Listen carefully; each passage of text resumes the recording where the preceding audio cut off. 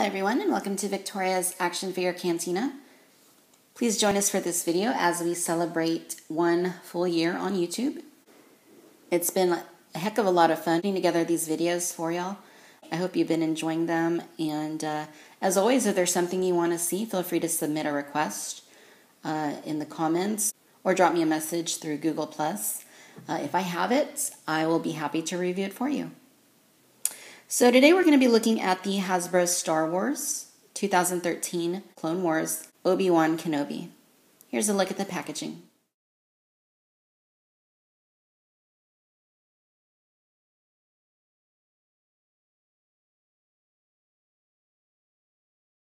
So I ordered this Obi-Wan figure through eBay.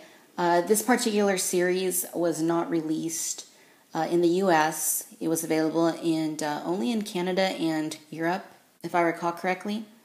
And that's pretty unfortunate because I really dig the look of the individually carded figures in this lineup.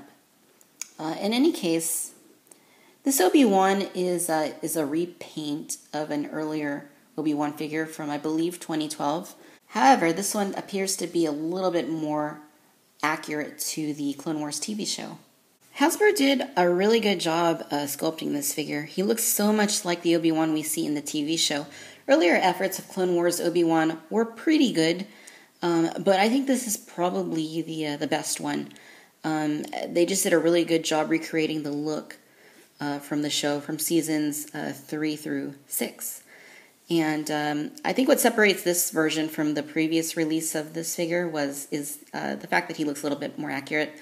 He's got a closer tone for his hair and beard, which is a little bit more of a reddish brown. Another thing I want to point out here is that the sculpt just looks really good on the clothes. The tablets look like something straight out of the TV show. So kudos to Hasbro for such a nicely done figure. In terms of articulation, Obi-Wan has a ball joint here atop the head. He has ball hinges at the shoulders. He has ball hinges at the elbows, swivels at the wrists, rotation at the waist, forward and backward motion at the hips, and a hinge at the knee. Obi-Wan comes with a single accessory. It is his lightsaber. It appears to be a different sculpt, or at least different from any Obi-Wan figures that I have. It looks like the hilt may be maybe just a teeny bit shorter than previous molds of the specific hilt. But, it looks nice. I like the coloring on it. The blade is also like more of an ice blue color, whereas many previous Obi-Wans, of course, had the darker blue to the lightsaber blades. All right, ladies and gentlemen, so there you have it. This is the Hasbro Star Wars 2013 Clone Wars Obi-Wan Kenobi. I think he is the best Clone Wars version of Obi-Wan that Hasbro has put forth. The sculpt is great. The paintwork is really good. The lightsaber is nice. Articulation. While there could be a little bit more in there, I think it's perfectly fine as is. And as such, I highly recommend this figure. I think he's great.